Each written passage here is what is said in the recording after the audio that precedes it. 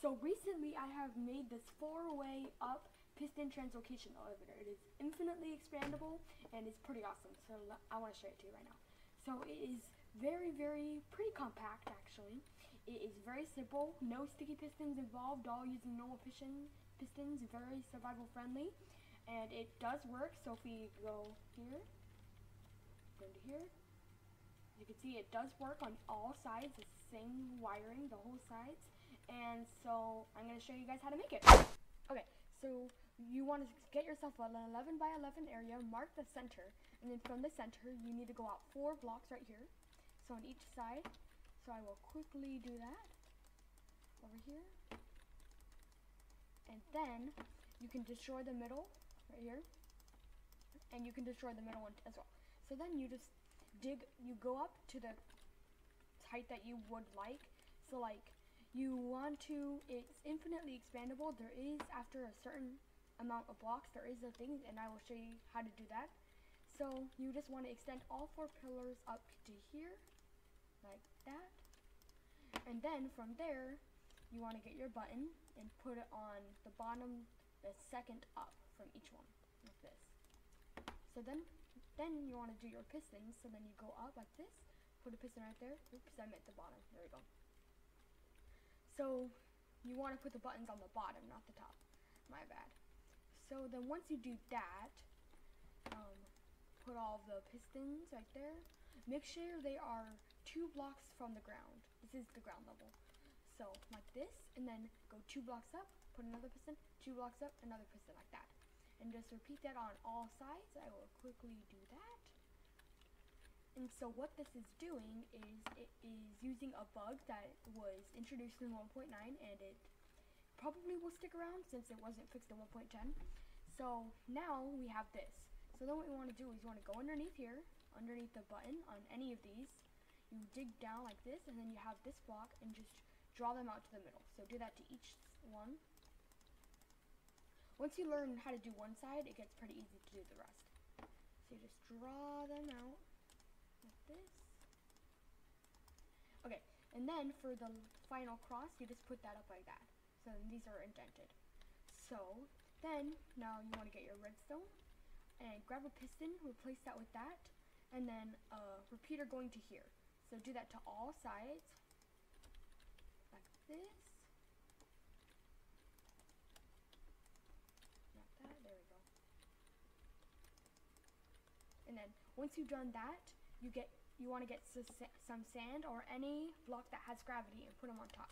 We're doing this so that you don't have to get slime blocks for pistons or any of that. You can use sand because sand has gravity naturally, so you don't need to pull that down.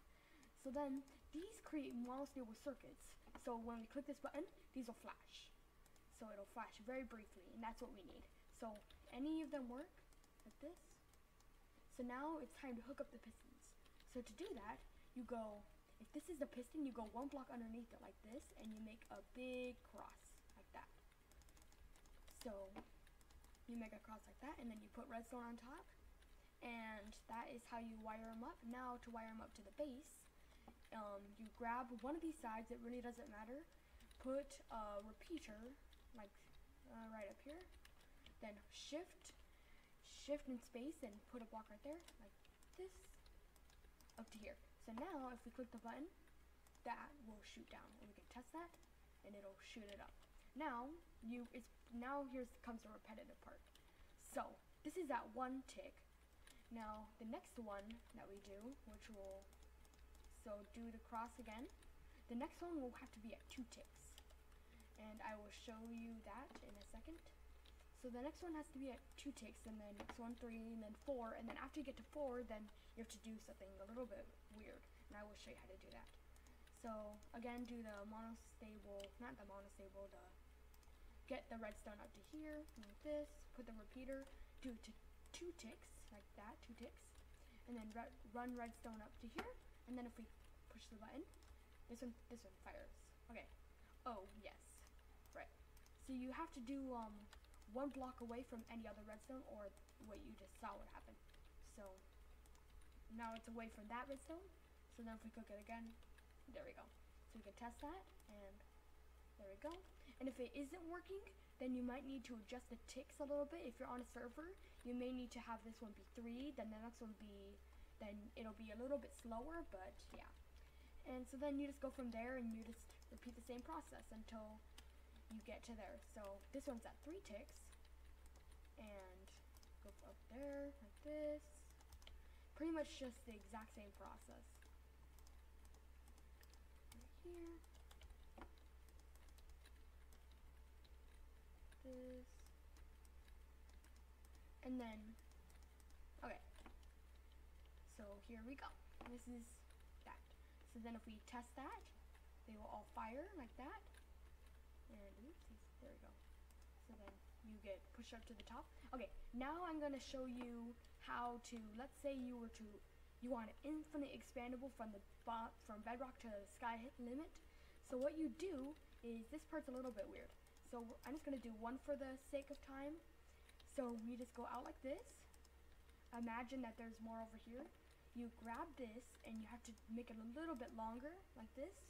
And what you need to do is put a redstone right here, a piston, actually this is a repeater. You do that, make a monostable circuit, put that on 1 tick, then do this, and this and that. And then there you go. So then what this does is, what it does is, this is 2 ticks. Every time it goes up, it's making the pulse a little bit longer. And once it gets to 4 ticks, then after that, the pulse is too long and the piston can't push you up. So then what this does is it takes that pulse and redoes it. So let's give it a test. If we push it, we should go all the way to the top. And if this happens, then you just need to adjust the ticks a little bit. So now let's try that one. And you might need to keep adding them. And then eventually it will, hopefully eventually, let's try that one more time. Okay, silly me. Okay, never mind. Okay, so yeah, you need to make sure you wire that up. I did not, and you saw what happened. So now you should be taken all the way up. Oh, if you don't make it through that block, that means you need to add a tick to that. So try that again. There we go. We made it to the top. So that is the design, and now I'm going to quickly show you how this could be incorporated into your survival world. Okay, so here I am on my survival world right here, and as you can see, I have a circular base up here, and then I'm working on another disc type thing, kind of inspired by Mumbo's 3rd Hermitcraft season. So here's my 4-way thing. So 4-way translocation elevator. So if we click this button, it'll take us right to the top, and then that works for all sides. And then to get down, I just have a simple water down here. So that works for all sides, and it's really awesome. I love the design so much. I will try to make it more compact. It's a little bit big, but it works perfectly fine for me. So yeah, that is it. Thanks for watching. Make sure to like, comment, and subscribe, and bye-bye.